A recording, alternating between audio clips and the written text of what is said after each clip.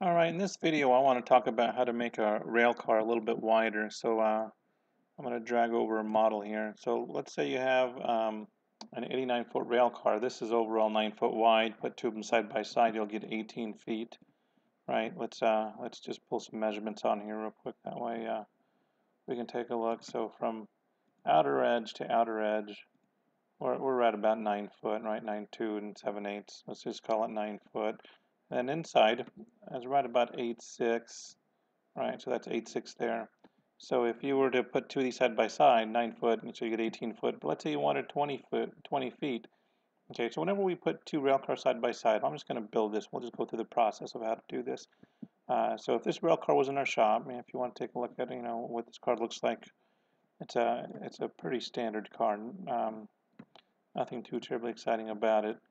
But the first thing we would do if this car was in our shop and we're putting two cars side by side, these C channels are called side sills. So the first thing we're going to need to do is trim these side sills down. Okay, so let's just do that real quick.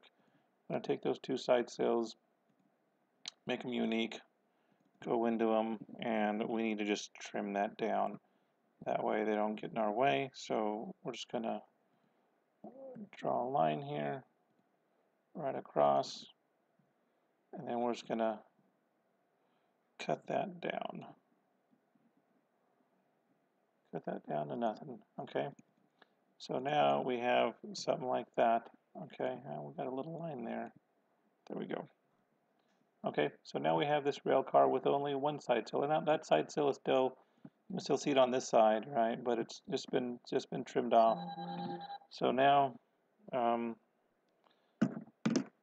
let's take this rail car, and now we're going to put it over here. Okay, we're going to take this car, we're going to flip it. Okay, now we're going to put these two cars up. Okay, so usually you don't want, whenever you're doing this, two cars side by side, you don't want them so tight like that because it's impossible to do. So we'll actually leave like maybe a 1-inch gap there. Let's just make a 2-inch gap. Okay, so if we were to do that, what is our overall width? So the overall driving lane is from here to about here. So we have, just shy of 18 feet.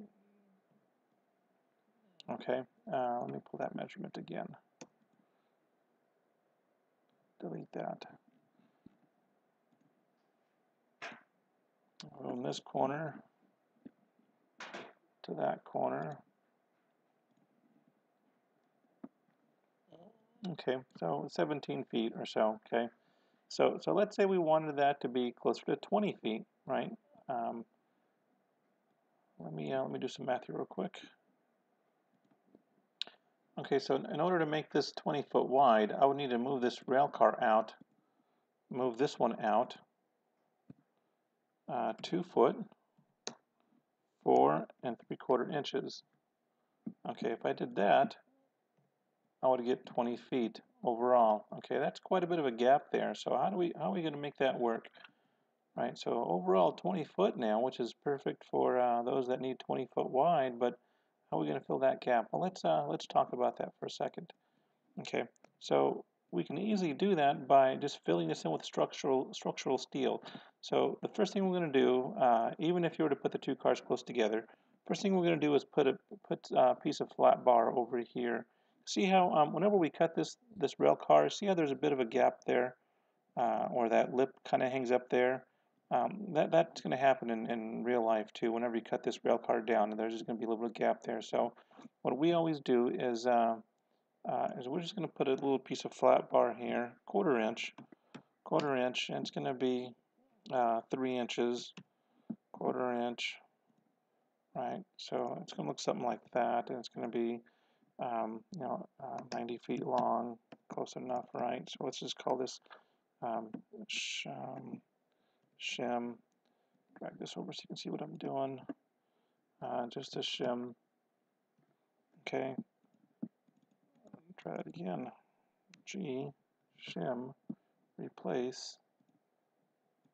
Okay. So now that we have that, we're gonna pick a nice bright red to paint that. Okay. So now we know there's a shim there. Okay. And what I should do is go ahead and just cut that, go into the rail car, paste that back in place. That way both cars have that. Okay, so now you have a shim there, because on top of that there's going to be a plate that we're going to add later, but I'll show you that later. Okay, so now how do we fill in that gap? Okay, let me draw a piece of angle real quick. So we're going to draw. I'm just going to draw a pretty rudimental angle. So we'll call it like a 3-inch by 3-inch angle, right? Let's add some numbers to that. Actually, I'm just going to import that import a model real quick. I'm going to get rid of that and import an angle model. All right, let's bring that model in. And this is just a 3 by 3 by 1/4 inch angle. Now, I'm not saying this is going to work for your particular project. I'm just going off of memory here. Okay, so I got to be careful that I don't put our liability out there. So I'm just showing you an example. So if you really want to build this, please consult with us and hire our engineering services, and we'll give you the blueprints, and we'll do it the right way. So this is just kind of shooting from the hip what we've done in the past. Okay, so don't hold me to this. This is just kind of a generic example. So in this example, that may or may not work for your application, I'm going to use a 3 by 3 by 1/4 inch angle iron. Okay, so I imported it here. I'm going to make that 5 inches. Okay, you'll see why in a minute here. So we got that 5-inch angle, and now I'm going to take this angle, and I'm just going to rotate it so it is in line with this right here. Okay, does that make sense to you? So just a little piece of angle. I'm gonna let's color that too. Let's color that maybe maybe green, huh? Let's find a green color. Not that green. Okay, actually I'm going to go into the model, paint that green. Okay, so now I have this green that's attached to the side cell. Okay, so and this actually I would like to move over maybe like a 1/4 inch or so. That way I get a good weld bead here. And so this I would actually weld this angle here. I would weld to the side cell. Okay, run a bead here, run a bead of weld here, run a bead of weld right here. And I'm going to take this one and I'm going to make another one. Move that over. Okay, I'm going to flip this now. Green. Okay. Let's butt them up. And then I'm going to leave a 4-inch gap. Okay. So in between these two pieces here, let me zoom out so you can kind of see that. Okay, so I just on one of them I have this angle here, and in between there is a 4-inch gap. Okay, got that? And you'll see why here in a minute. I'm going to take these two now. I'm going to make them into a group. Let's call this angle group. Nothing exciting. Okay, that way they're paired up. Now I'm going to import another piece here. Let me find it real quick.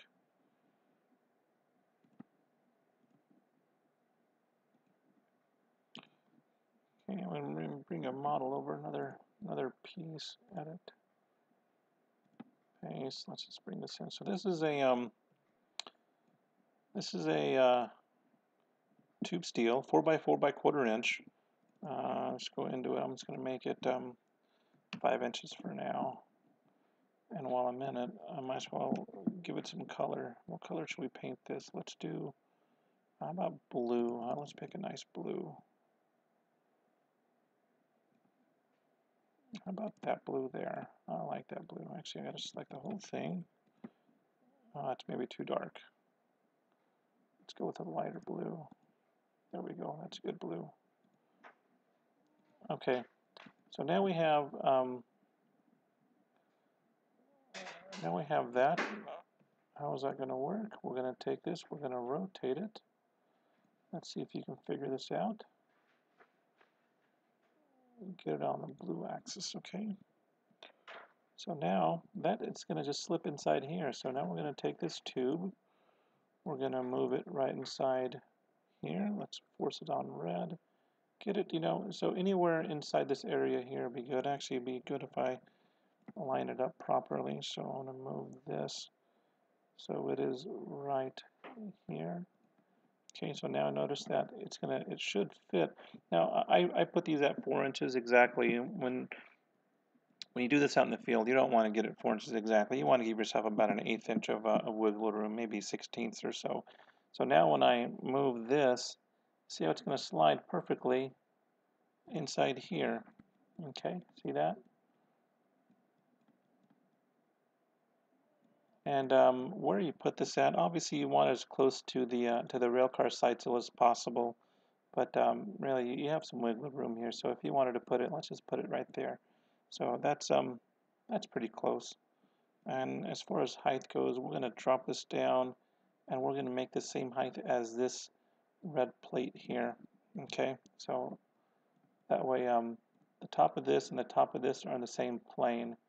Okay, and in this model, let me just get a measuring tape real quick and see how far I have that. In this model, I have it about 1/2 inch or so. So we have some wiggle room there. So now, what good does that do? Okay, well, I guess I should have taken this. I'm going to take this copy, this green piece here. I'm going to take that and I'm going to flip it. And hopefully you can figure out where I'm going to put this at. This is going to go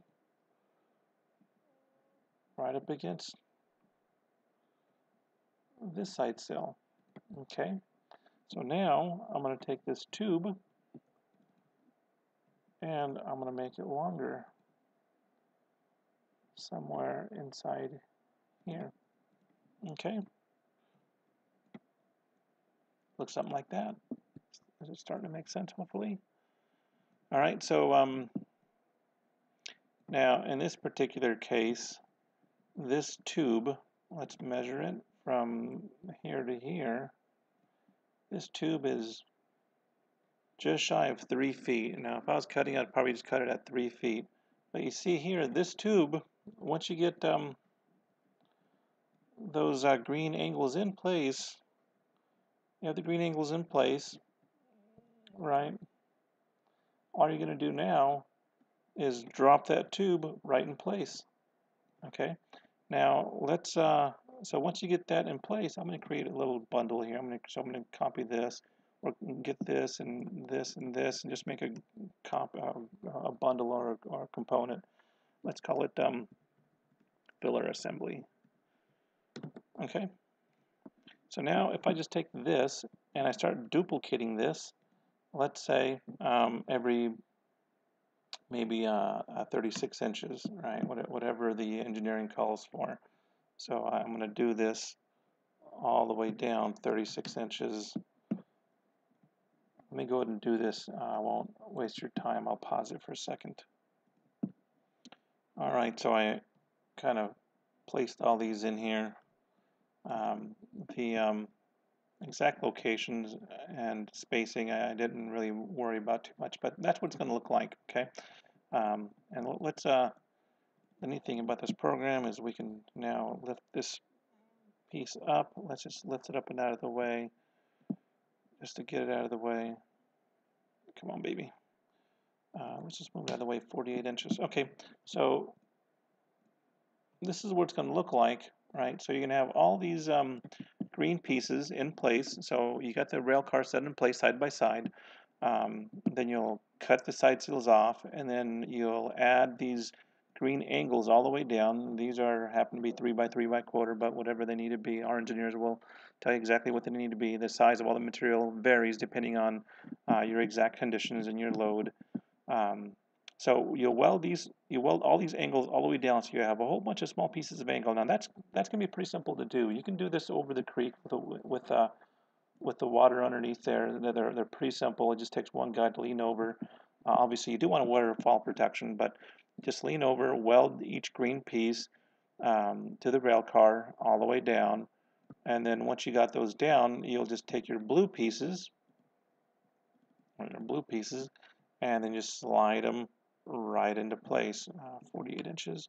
And okay, so now that's what it's going to look like. And as you can recall, the blue pieces are in the same plane or same elevation as the red shims. So at this point, all we got to do now is get a cover plate. Okay, so the framework is there, the skeleton is there. That's what it kind of looks like. Let's look underneath the bridge. That's what it looks like there. Okay, so now what we're going to do next is just cover this whole entire assembly up. So we're going to take a piece of steel. It's going to be 1/4 inch thick. Maybe it will be thicker. One for this illustration, I'm just going to make it 1/4 inch. Okay. Green, 1/4 inch, and then back over to here. Okay. Then I'm going to take that, and now we're just going to cover the entire thing up, 90 feet long. Okay, and then I'm going to take this, I'm going to call this cover. And then I'm going to take this and I'm going to color it. What color should we do this time? Let's do a nice, what color is this? Nice pink looking color. Okay. All right, and that's what you end up with. Now, you have a bridge that is 20 foot wide. You have the nice filler material here, and this will be rated to support whatever kind of vehicular traffic you have.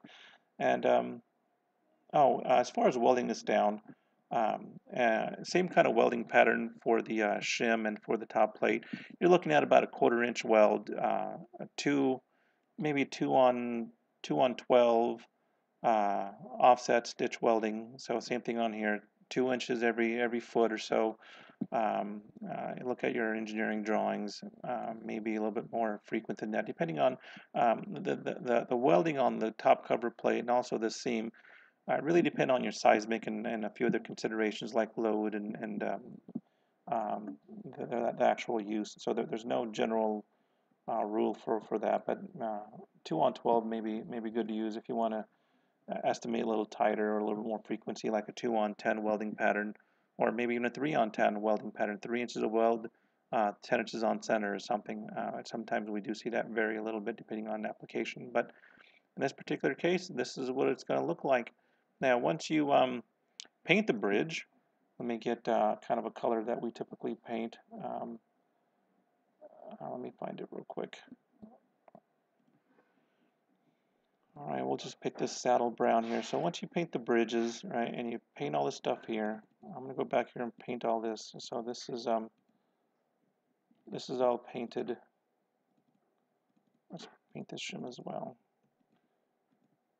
Okay, once you do all that, it's going to look like just one big brown bridge, right? So it looks pretty good, and it's 20 foot wide. So by doing this, you're going to save yourself considerable amount of money, because you don't have to buy a third rail car. You can just make it wider. There are several different ways to accomplish the same thing, methods, but this is just one of them. And there is a bit of a step up here from the deck. This is 1/4 inch and that's 1/4 inch. So that's 1/2 inch. So you do have a 1/2 inch elevation difference. And we do have an anti-slip coating that would actually blend that really well. If you check out our video on YouTube about the anti-slip coating, it'll look like asphalt all the way down. So that's another option. So that's it. If you have any questions, feel free to give us a call. And we can walk you through it. These are just, again, general ideas. Refer to your engineering drawing. We don't want a responsibility if you go out and build this without us telling you exactly what kind of steel you have. But give us a call if you have any questions. We'll be happy to help you. I appreciate it. Thanks. Bye.